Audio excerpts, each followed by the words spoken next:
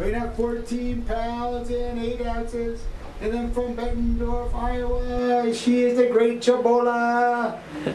Lucia Fisher. Chubby, chubby, chubby. Chubby, chubby. Madison. Why would you put devil horns on your daddy? I see that. Why would you do that to your poor daddy? I get excited for him because this is, you know, it's been his dream to be a UFC fighter, and he finally achieved that. You know, now his goal is to be the champion one day. And she's excited about it too. You know, if he starts getting a little punch crazy though, you know, getting loopy from being punched too much, then I might want him to stop, but you know, for now, he's doing good.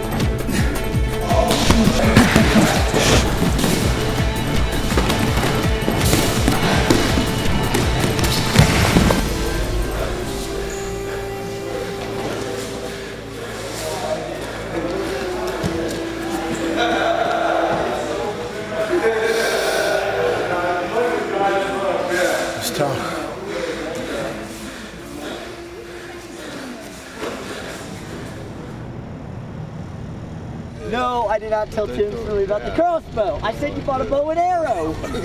I said you bought a bow and arrow, and he goes, no, you didn't. He bought a crossbow because he's already got a bow and arrow. No, I'm saying, me and Josh did on one. Yeah, raccoon cages. What the hell? Such a cage there?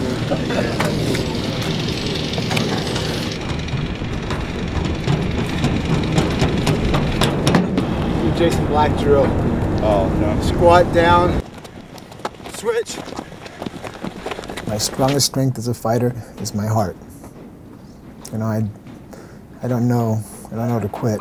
So that's never been an issue with me. Once I get to that white line, he's following me. Then I get on his back. You and I switch.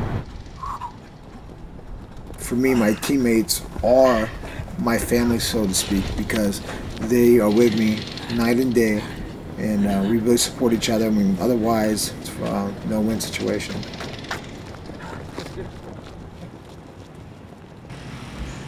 How long did that take? 40 minutes. Really?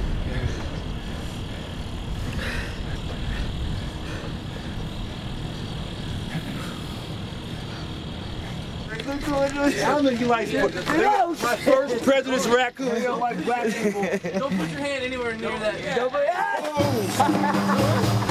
We're playing. You know, black people don't mess with wild animals.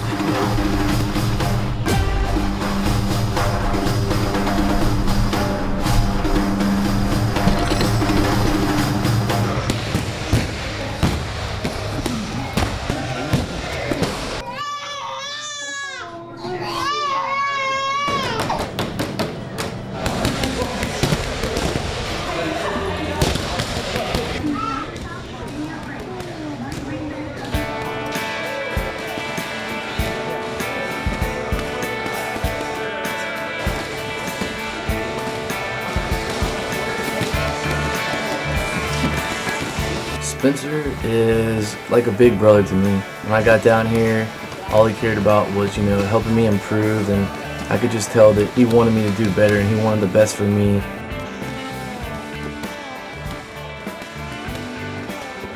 I'm really excited about this fight coming up. This is going to be the first time that my mom's ever seen me fight. All my friends being there, everybody from college, everybody I know in the town, my uncle will be there.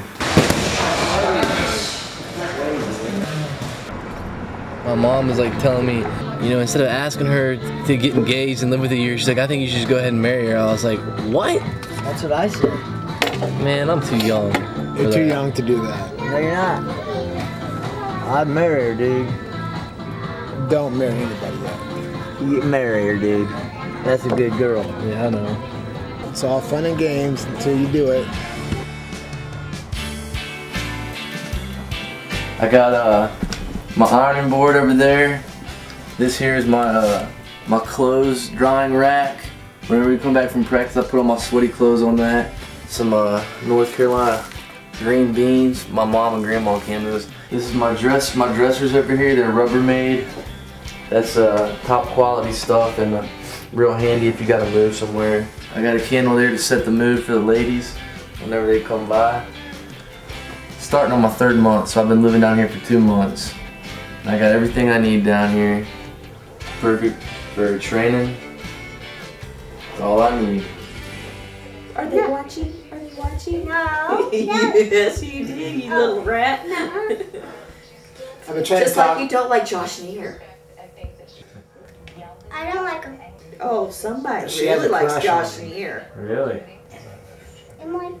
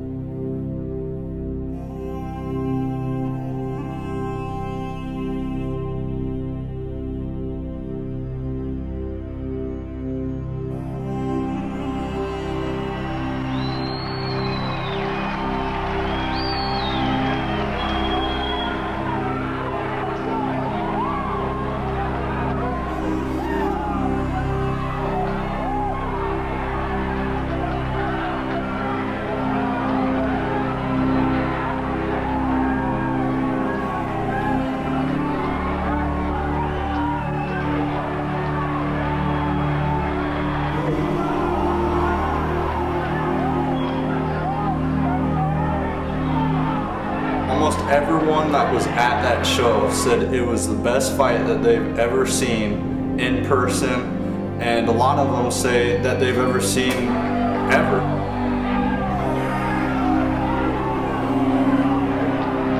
I was like, man, this kid is tough and he's good. His striking is good, his jiu-jitsu is good.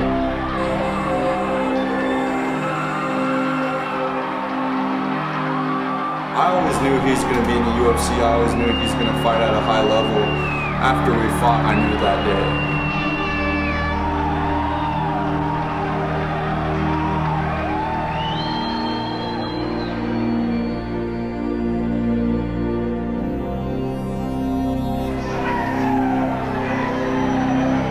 Some of my friends thought that I won the fight. I kind of thought I did, but you know what? I was the one that got hurt that night. I was the one that my face was swollen for a month afterwards. I don't think he had too many bruises on him.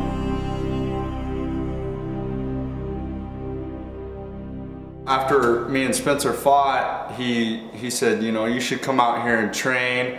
And I started coming out and training a little bit, and then eventually I was like, I just need to move there.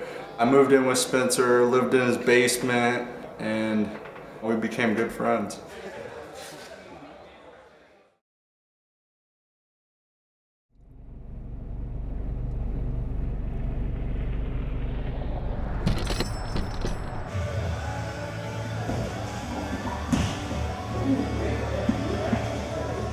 God damn it.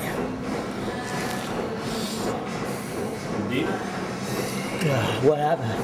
I stood up and tried to push his head, and whenever we got up, big body. No stitches? Oh, God damn. Fuck, I'm not fighting there, man. God. Son of a bitch. God, I'm so sorry, man. It's alright. God damn, dude. Hey, shit happened, bro. Here, hold that. I'll take you to the doctor. God.